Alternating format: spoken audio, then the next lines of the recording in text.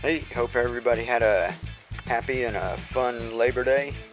Got our microgreens growing up here.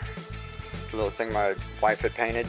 By next week we're gonna have a little online shop open up. Y'all be able to buy some of those, or just the plain container itself.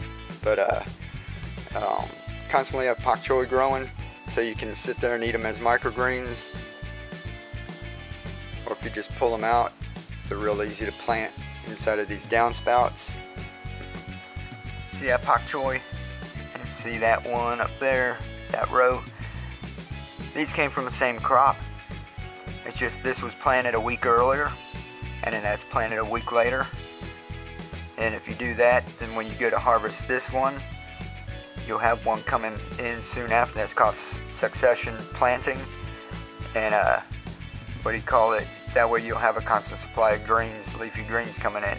So instead of planting everything coming out one weekend and spending a couple hours and planting hundreds of plants, and everything comes in all at once, and then all of a sudden you've got too much and you're trying to give it to neighbors and everything, and then after a week you're out again.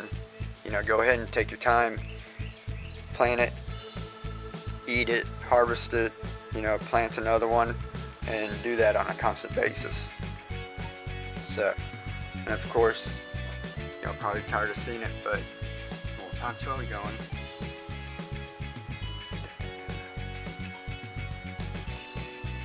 Basil.